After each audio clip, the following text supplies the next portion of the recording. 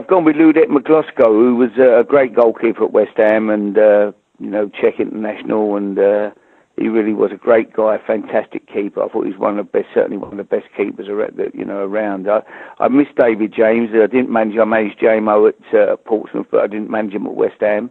I had Shaka Hislop, who was an excellent goalkeeper. I had Gomez, who's now at Watford.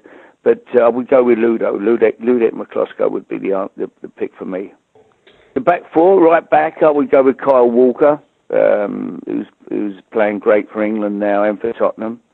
Great attacking right back. The two central defenders, I'd go with Rio Ferdinand and Ledley King. Two outstanding central defenders, two of the best that we've ever produced, and I would say two of the best central defenders in world football when they were playing, At left back, for me, a fellow who was at one time was the best left back in the world, I think Stuart Pearce. He had a spell, I think, where he was absolutely incredible. Great competitor. In midfield, I'd go with Frank Lampard and Luka Modric. Frank's record speaks for itself over the years. I had him at West Ham. He went on to Chelsea. Luka Modric, just an amazing player. Luka still playing great for Real Madrid and for Croatia.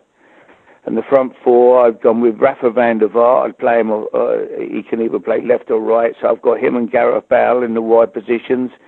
Rafa was a great player, could score goals, Dutch international, 100 odd caps with Holland. Gareth Bale on the other side, just, in the top 3 or 4 players in the world, in my opinion, could do everything, run, shoot, dribble, head it, you name it, he can do it. And up front, I've gone with Paolo Di Canio, who was an amazing talent at West Ham, absolutely idolised by the crowd. And that's 5-5, 5 Tottenham, 5 West Ham. And the floater is Jermaine Defoe, who I managed both at West Ham and Tottenham. So we've had an absolute even split.